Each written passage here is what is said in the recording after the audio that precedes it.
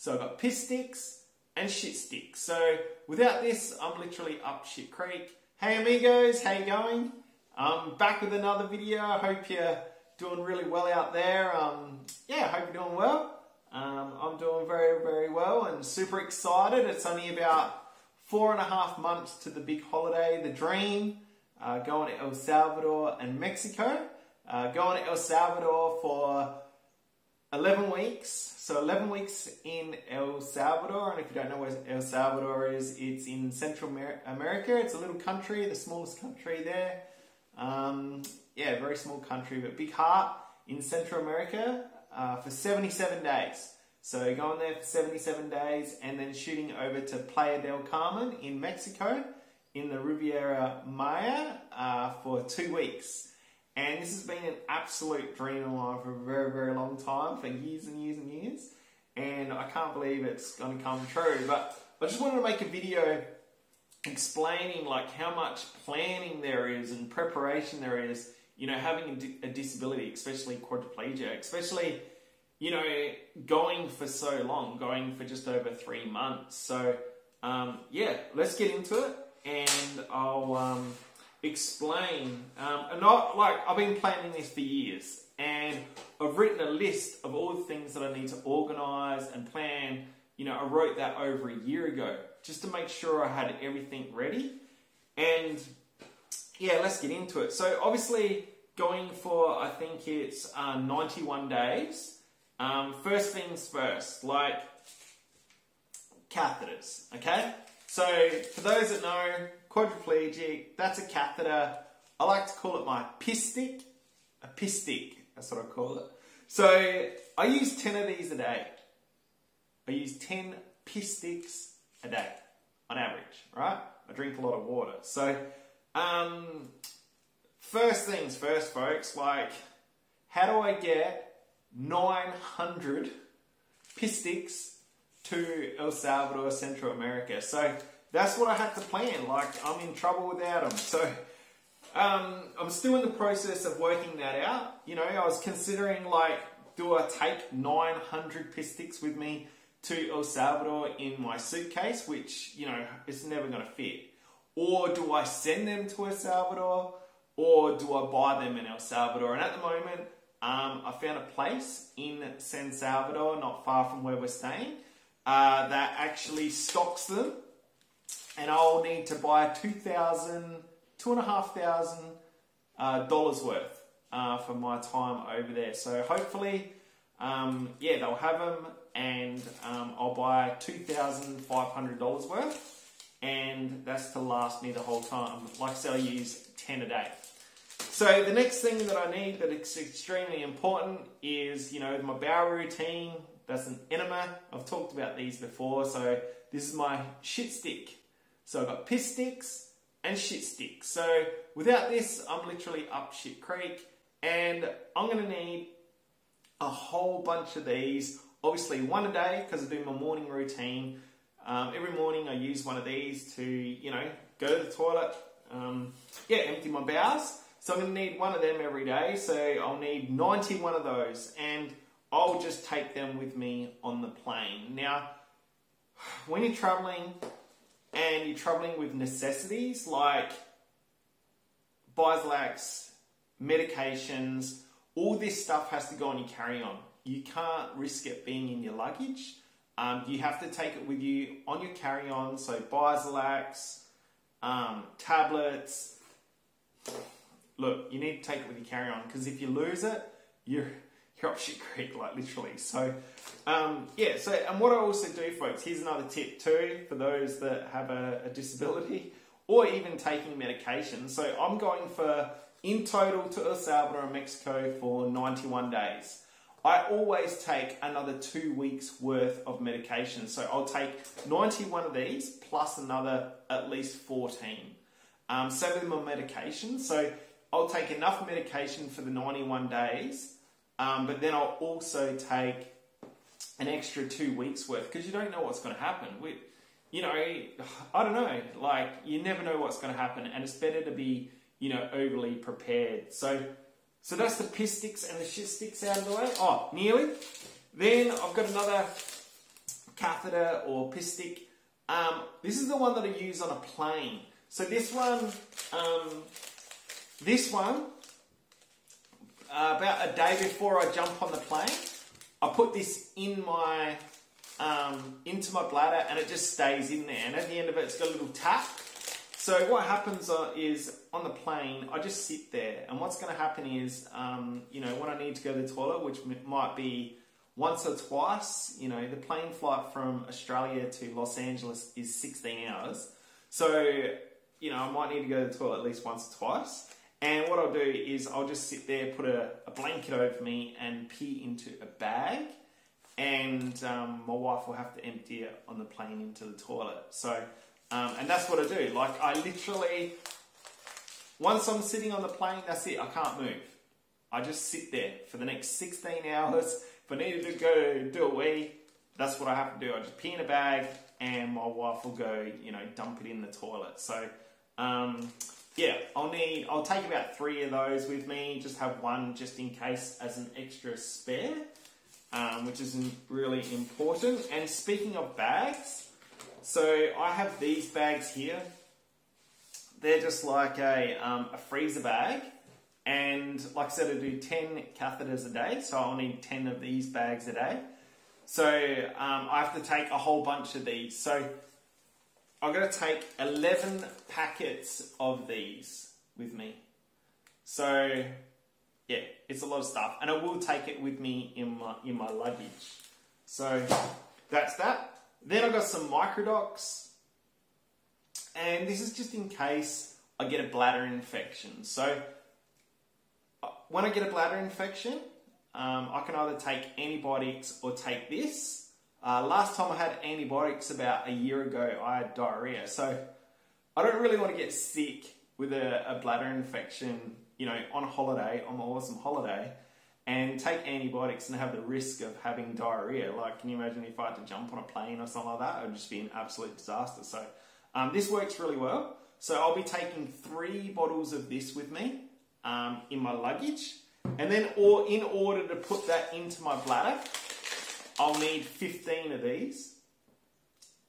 So I need 2 per day for 5 days, and then another 1 per day for another 5 days. So I'll take that with me. That's just like a syringe, so I can syringe it into my bladder. That's the solution. And what else have we got here? Alright, I've got my little list here, I've got everything going. So obviously, being in a wheelchair, I have to make sure that my wheelchair is up to scratch. So before I go, I'll get it serviced, I'll get all the bearings checked, I'll get all the nuts and bolts checked, I'll make sure that my tyres are really good. And, you know, these are the things that most people don't think about, have to think about. But an axle, that's the axle for my chair. Now, I've never had one of these snap in 24 years, but it happens, right? And when they snap, you know, if I'm in Central America somewhere, yeah, it's better to have one of these spare. So I'll actually take 2 spare axles with me, just in case one snaps. And tubes. So tubes for my chair. I don't get punches very often because my tyres are made out of Kevlar. They're a Kevlar material like a bulletproof vest. They don't actually get punches. But just in case, I'll definitely take 3 extra spare tubes. And I use a shower chair. And as you can see in the photo, I've got a brand new shower chair. This is just the frame. And yeah, I'm getting a custom made seat at the moment. So on top of this frame, it's just a bare frame as you can see, the silver frame. I'll get this really padded, it looks like a toilet seat. And yeah, it's just super padded so it doesn't hurt me, and I sit on that, and that's where I have a shower, go to the toilet from, and everything like that. So I've got a brand new shower chair. I need to take that with me. I'll be taking an extra cushion with me on the plane as well. So preparing to go for a holiday, you know, one of the most important things when I'm planning, and this is the first thing I do actually when I plan, is where am I going? So I'm going to El Salvador, and it's tropical all year round. It's super, super hot. And my body can't regulate its temperature. So when I'm going on holiday, what I really need to do is, what time of year am I going? So the only time of year that I can actually go to El Salvador is December, January, and February, because it's the coolest months of the year. And luckily where I'm staying for most of the time, it's halfway up a very active volcano that has lots of earthquakes, but it's cooler. So averages about 20, in December, January, February, it'll average about 27 to 28 degrees every single day. And I can handle that. I can handle that. But any other time of the year, it's like 36, 38 degrees. And they don't have air conditioning in the houses. So when I'm planning a trip, I have to look at where I'm going, what time of the year can I go. Because if I went right now, it's nearly, it's July right now. If I went right now, no air conditioning, I'd literally have heat stroke and it just wouldn't be fun. So I really have to plan that. So when I went to Bali, the only time of year that I can actually go to Bali is August, because it's a little bit cooler. And I went there for 2 weeks and I had a really good time. No heat issues at all. I didn't get overheated. But if I went there any other time of the year, I would be absolutely exhausted, have heat stroke all day, every day, and it just wouldn't be very fun. So that's, when planning a holiday, I have to really look at what the weather's going to be like, when is the coolest time of year, and just the best time of year to go. And yeah, that's what I really need to do. So I forgot some medications that I need to take with me, and I'll be right back in a sec.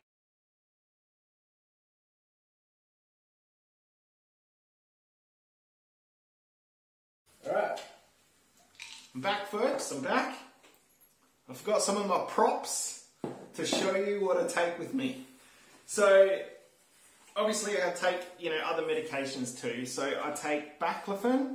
This is for my spasms. The lid's off right now, but I'll need to take 3 bottles of those for the whole, 3 months that I'll be there. And some Hiprex. I take 2 of them every day. This actually prevents me from getting bladder infections, but it doesn't work all the time. So if I do get a bladder infection, obviously that's when I need this stuff here. So there's so much stuff, that I really, really need to take.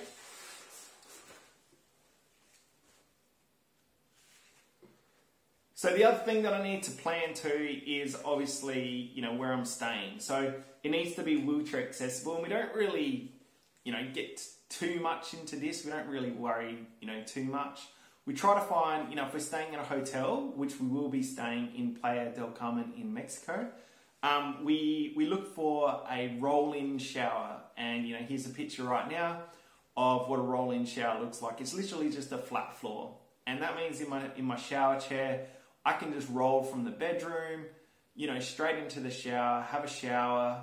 There's no steps, no lifts, and it just makes life a lot easier. So, if we can find a hotel or resort with that, which we've looked at some, and there's plenty around, definitely makes life easier. But I have stayed in places that don't have a roll-in shower where the floor's flat, and I just have to literally just shower next to. I just pretty much pour water on myself from the bathroom sink and kind of have a little shower like that. So yeah, that's definitely something, that we need to plan all the time. And I just want to share something with you too. I just found my passport from when I was this is just before my accident. I went to Bali in 1998, literally, a couple months before my accident. I found my passport, and I just want to share it with you, my photo. I don't know if you can see that. Hopefully it shows up all right. I look like a bit of a criminal, but that's my, my passport from just before my accident. So definitely got to take my passport, that's for sure. So yeah, it's super important. So that's what it takes, folks, to travel with a disability. There's a lot of planning. there's a lot of stuff to take, and if you don't take something, you can be in, you know, a lot of trouble. You can get into a lot of trouble, especially going to somewhere like, you know, Central America, El Salvador, Mexico. Yeah, I've never seen too many people in wheelchairs there, so, you know, to find wheelchair parts might be a bit hard, so it's better to take them, you know, and all the stuff that I need to take. And I'm really happy with the hospital system and the doctors in El Salvador. Last time I was there for 6 weeks, you know, I got sick and I went there and they're absolutely amazing. Like, absolutely fantastic. So I'm not really worried about getting sick over there or anything like that, because I know, you know, they're absolutely fantastic, and I feel safe and everything like that. So that's about it, folks. I just wanted to share that with you. I'm super excited. Can't wait to make some videos over there and show you around. And that's it. All right, thanks, guys. Don't forget to subscribe, and I hope you have a fantastic day.